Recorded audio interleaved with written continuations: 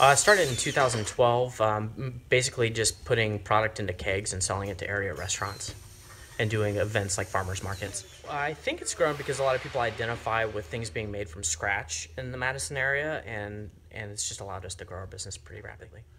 What's the process of making soda? Well, on Monday we bring in, say, ginger, and we clean it, get it all prepped, and then we squeeze limes, lemons, and then add our honey to a boiling vat and get that processed, and then put it into a cooling tank, chilled down to 32 degrees, and start carbonating. And then we bottle on Wednesday about 95 cases from that tank. What's the bottling process like? Laborious. Bottling process is getting set up, adding labels to the labeler, and cleaning the machine up, getting it all ready to go, and then start adding bottles to it, and everything gets imported from the tank.